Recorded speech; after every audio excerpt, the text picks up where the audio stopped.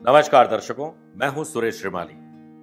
आप सभी का ग्रहों के खेल कार्यक्रम के आज एक स्पेशल एपिसोड में बहुत बहुत स्वागत करता हूं। कोरोना वायरस एक ऐसा नाम जो कि हम सबके समाज के लिए, परिवार के लिए, दुनिया के लिए एक श्राप बन चुका है। यह कार्यक्रम जब आप पूरा देख लेंगे तो निश्चित रूप से आपको एक अच्छी खबर जरूर मिलेगी। एस्ट्रोलॉजिकल एनालिसिस भी हम करेंगे।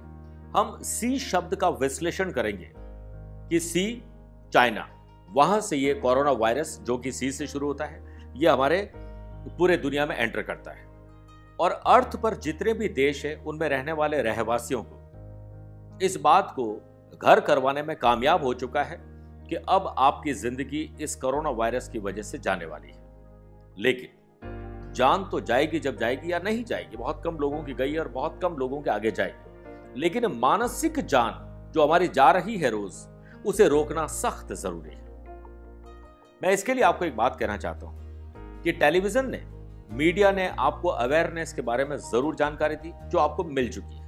अब पहले तो मीडिया से दूरी बनाइए। और जो एक सैनिटाइजर है, ये एक ऐसी चीजें हैं जो हर घर में तकरीबन आज की तारीख में मौजूद है। कुछ लोगों ने घरेलू बनाए, मैंने भी अपने हाथ को सैनिटाइज किया है। लेकिन हाथों के बाद में हमें अपने दिल और दिमाग, इस दिमाग और मन में जो छुपा हुआ ये वायरस है, इसे सैनिटाइज करना सख्त जरूरी है। इसके लिए आपको मीडिया से दूरी बनानी है। आपको जानकारी मिल चुकी है। अब टेलीविजन वाले क्या करते हैं, दिन भर आपको कोरोना वायरस की जानकारी देते हैं और कहते हैं घबराइए मत। काम घबराने वाले करते हैं ताकि आप दिन भर बैठ के वही देखते रहें कि अब आंकड़ा 85 हो चुका है, 90 हो चुका है, 2 लोगों की जान जा चुकी है, अमेरिका में ये हो चुका है, इंग्लैंड में ये हो चुका है, इटली में हो चुका है। आप अपने व्हाट्सएप, अपने मीडिया और अखबार, इसको उतना ही देखें जितनी आपकी जरूरत है। इसके बजाय आप अपने परिवार को वक्त दीजिए, मानसिक रूप से अपने आप को सैनिटाइज करिए। अब सी शब्द चाइना से आया, कोरोना, इससे किस किस को इफेक्ट किया है? करेंसी को इफेक्ट किया, कस्टमर को इफेक्ट किया, कॉर्पोरेट जगत को इफेक्ट किया है और साथ में हमारा जितना कैपिटल मार्केट है उसको इफेक्ट किया है। और अब क्या कर रहे हैं? क्रूड ऑयल, जब कस्टमर के पास काम नहीं, ये सारे सी शब्द मैं बता रहा हूं जिसको श्राप दे चुका है। याद रखिएगा, लोहे को लोहा ही काटता है, लोहे की काट लोहे से ही निकलेगी। तो जो सी शब्द है जो आपको परेशान कर रहा है कोरोना, उसका उपचार भी सी से ही निकलेगा। कैसे, वो आगे आप देखेंगे। सबसे बड़ी चीज कि जो क्रूड ऑयल जब गिर रहा है, वो मार्केट भी गिरेगा, सारी कंपनियां गिरेगी, एनपीआर बढ़ेंगे, दुनिया भर के इंसॉल्वेंसी और आर्थिक बंदी आने वाले टाइम में आने वाली है। इससे बचने के लिए आप अपने काम को जारी रखें, वर्क फ्रॉम होम रखें, लेकिन घबराएं नहीं। अब इसका उपचार क्या सी से निकलेगा? सबसे पहला क्लीनिंगनेस, जो मैंने अभी हाथ पर सैनिटाइज किया है। आप अपने हाथों को और अपने शरीर और आसपास की चीजों को सबसे पहले साफ और स्वच्छ करिए। अपने किचन को दिन में 2 या 3 बार साफ करने की कोशिश करिए और अपनी इम्यूनिटी को बढ़ाइए। इम्यूनिटी कैसे बढ़ेगी? साइंस क्या कहती है कि विटामिन सी और साथ में कैल्शियम, ये आपकी इम्यूनिटी को बढ़ाएंगे। शाकाहारी बनने की पूरी कोशिश करिए, क्योंकि नॉन वेजिटेरियन में और वेजिटेरियन में बहुत फर्क होता है। अगर आप हिंदुस्तान के राज्यों पर गौर करेंगे तो गुजरात में सबसे ज्यादा लोग वेजिटेरियन हैं और वहीं पर ही यह कोरोना वायरस अभी तक नहीं पहुंचा, इसलिए कोई भी केस आपको नहीं मिलेगा। कारण क्या है कि वहां पर ज्यादातर लोग घर में तो खाना कम खाते हैं, लेकिन बाहर आसपास दुकानों में या जहां पर भी उनको जगह मिलती है, चाहे वो रेस्टोरेंट हो या सड़क पर मिलने वाले भोजन को करते हो, उससे उनकी इम्यूनिटी इतनी मजबूत हो चुकी है कि छोटे मोटे वायरस उन पर असर नहीं डालते। मैं किसी राज्य की बात इसलिए नहीं करना चाहूंगा, आगे नहीं बढ़ना चाहूंगा, क्योंकि एक बात मैंने कही है वेजिटेरियन की। आपको क्या खाना और क्या नहीं खाना ये मैं डिसाइड नहीं कर सकता हूं, ना कोई और कर सकती है, आपको ही करना होगा। लेकिन कुछ टाइम के लिए आपको इससे परहेज जरूर करना चाहिए। तो क्लीनिंगनेस, विटामिन सी और साथ में हमें कैल्शियम की मात्रा को बढ़ाना चाहिए। सांसों की एक्सरसाइज कल से करना शुरू करिए, योग प्राणायाम एक्सरसाइज करिए। और एक मोस्ट इंपॉर्टेंट काम है जो आपको आज, कल, परसों जब समय मिलता है तब से करना शुरू करना है, वो है हवन। अगर आपको ध्यान होगा तो पुराने जमाने में हवन किए जाते थे ताकि पर्यावरण शुद्ध हो। अगर आप हवन करेंगे तो नहीं छू पाएगा आपको इन्फेक्शन। हमें इन्फेक्शन कब होता है? जब पर्यावरण अशुद्ध होता है। और पर्यावरण को शुद्ध बनाए रखने का बेस्ट ऑप्शन है यज्ञ और हवन। और 25 तारीख से नवरात्र शुरू हो रहे हैं। यज्ञ की अग्नि ही पर्यावरण को शुद्ध करती है और उसमें अर्पित की जाने वाली सामग्री भी। यज्ञ में हम 4 तरह की सामग्री की आहुतियां देते हैं: सुगंधित, पुष्टिवर्धक, मीठा और रोगनाशक। सुगंधित द्रव्य केसर, अजर, अगर और तगर, चंदन, इलायची, जायफल, जावित्री और कपूर। पुष्टिवर्धक में घी, गूगल, सूखे मेवे, जौ, तिल, चावल, शहद और नारियल। और मीठी, उसमें गुड़, जुआरे और दाख। रोगनाशक गिलोय, जायफल, सोमवल्ली, ब्राह्मी, तिल, जव, आंवला, कमलगट्टे, पीली सरसों, पंचमेवा, उपले और पीपल की संविधाएं। अगर आप इनसे हवन करते हो, हवन कुंड आज ही मंगवाइए। आधे घंटे का काम मुश्किल से है।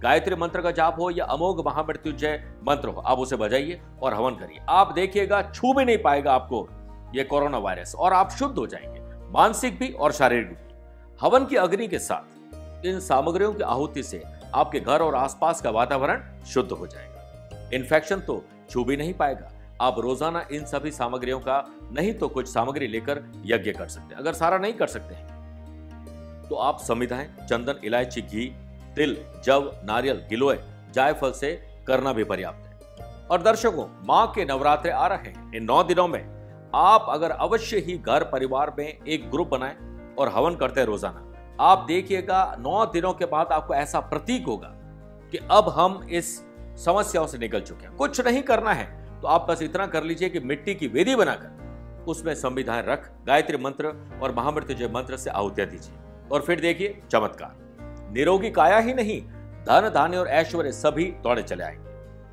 अब बात करते हैं कोरोना वायरस की अच्छी खबर की, जिसके बारे में सबसे ज्यादा लोग इंतजार कर रहे हैं। देखिए, ग्रह अधीनम जगतम सर्वम, यानी पूरा विश्व ग्रहों के अधीन है। प्राकृतिक आपदाओं से विश्व को बेहाल करेगी प्राकृतिक आपदाएं, और शुभता से खुशहाल करेगी। यह ग्रहों की चाल पर निर्भर करता है। अब देखिए, मैं आपको कुछ डेट्स देना चाहता हूं। 5 नवंबर 2019 में देवताओं के गुरु बृहस्पति धनु राशि में आए, अपनी घर वापसी कर चुके हैं, और वहां पहले से विराजमान केतु ने बनाया चांडाल दोष। केतु जितने भी प्रकार के वायरस है वो राहु केतु के अधीन आते हैं, संक्रमण फैलाते हैं। उसमें एक देश चीन के वायरस को पूरे देश में, पूरे विश्व में फैला दिया। लेकिन अब यह स्थिति ज्यादा दिन नहीं रहने वाली है। यह स्थिति 29 मार्च 2020 को, जब देवताओं के गुरु बृहस्पति मकर राशि में चले जाएंगे, नीच राशि के पड़ जाएंगे, नीच राशि के जाएंगे, तब कोरोना वायरस के तेवर ढीले पड़ने शुरू हो जाएंगे। अब देखिए, 29 मार्च से लेकर 30 जून 2020 तक मकर राशि में रहेंगे गुरु।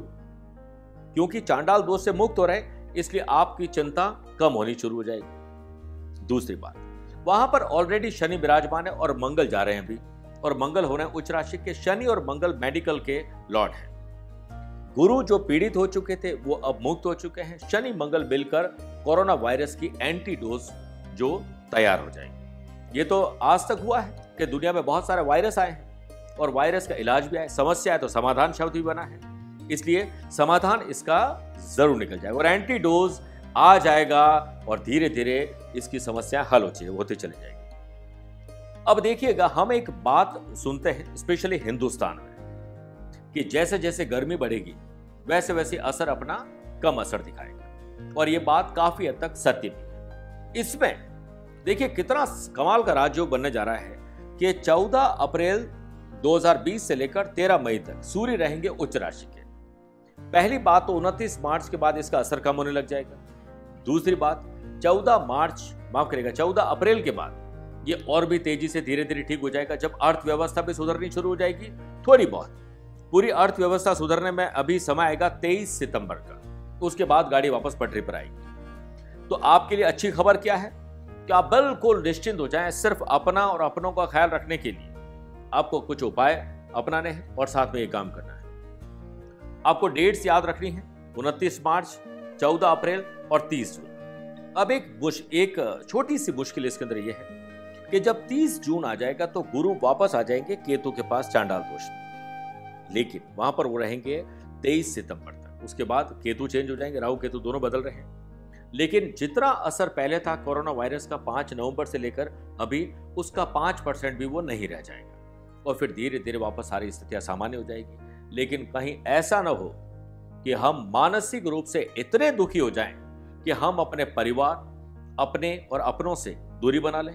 अपने टेंशन और डिप्रेशन की वजह से हम एक दिन हमें मौत मिलेगी, उसकी वजह से हम रोज रोज अपनी जिंदगी को खत्म करें, बिल्कुल भी नहीं। क्योंकि ना तो इस वजह से आपको मौत मिलने वाली है और ना ही आपको आज से काम करना है। मस्त रहिए, व्यस्त रहिए। मैं 2 आखिरी बात करके अपनी बात को खत्म करना चाहूंगा। शरीर की इम्यूनिटी और जो रेजिस्टेंस पावर है उसके लिए हम विटामिन, प्रोटीन, मिनरल्स, अच्छा खान पान, साफ सफाई ध्यान रखते हैं। लेकिन मन की इम्यूनिटी जो आज सबको परेशान कर रही है, उसका इलाज क्या है?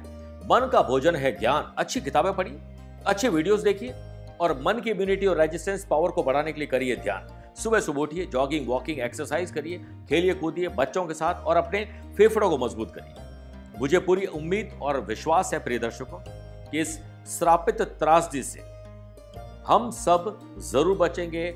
आगे आने वाले टाइम में मैं आपको और ऐसी जानकारी दूंगा। स्पेशली परसों एक बहुत इंपॉर्टेंट डे है जो कि आपको पता ही होगा कि शीतला अष्टमी है, यानी कि 16 तारीख। तो आप जरूर 16 तारीख पर व्रत रखिए और ठंडा खाइए।